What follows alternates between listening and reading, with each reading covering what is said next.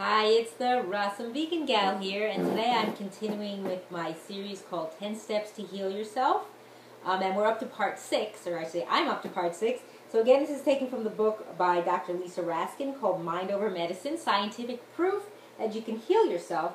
And again, I'm just taking the main,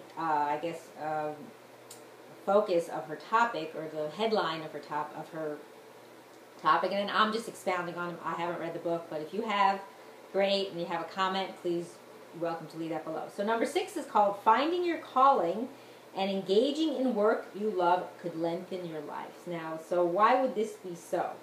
Well, if you think about it, when you find something that you feel like kind of grasps you or draws your attention or gets you focused, you have a purpose. It's like that kind of goes together with it. So you have something to bring fulfillment to your life. So you're engaging in something that maybe it's good for you, maybe it's helpful for other people. So because that's what we want to do. We want to share what we know with other people. So maybe by you doing that, you being in this world is important because you're actually helping other people. So that could be another thing. So, finding your calling isn't always easy either. So that's another thing. What I've heard from certain people is that, how do you know what it is your calling is or what you're here for? So think about any kind of gifts or talents that the one above, I'm religious, so, that's important.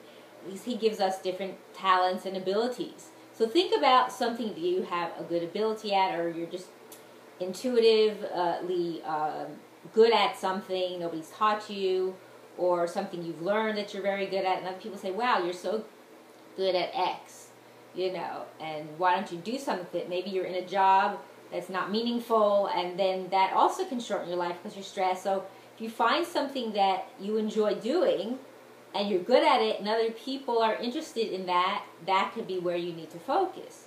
So, like, for example, I can give you just an example. Like, let's say you're a person who has a really nice voice and can sing. You can use that for the benefit of other people to help them. For example, sing for people who are sick, in a hospital, for children, or for the elderly at senior centers. I mean, you may not necessarily get paid for that, but who knows? Maybe that can lead to something where it can become your means for making a living. People use it. If you use it as a tool for good, other people use it as a means to just make money and become famous and fortune. And it just isn't always satisfying or fulfilling to your life because it's not real. If you do something that makes you feel good inside, that you're contributing, that's a different story. So you could use it for something good, and other people like what you say, or even if you're a good speaker, speak to people, motivate people instead of use it for good. So that's the way that what you do could lengthen your life, because what it is it actually nourishes you. Even though you're actually helping other people, everything that you do for other people really do for yourself. So by you doing that, you're actually benefiting yourself in the end. So that could be a way where once you find your calling, you're realizing, like, you feel so satisfied and nourished, so to speak.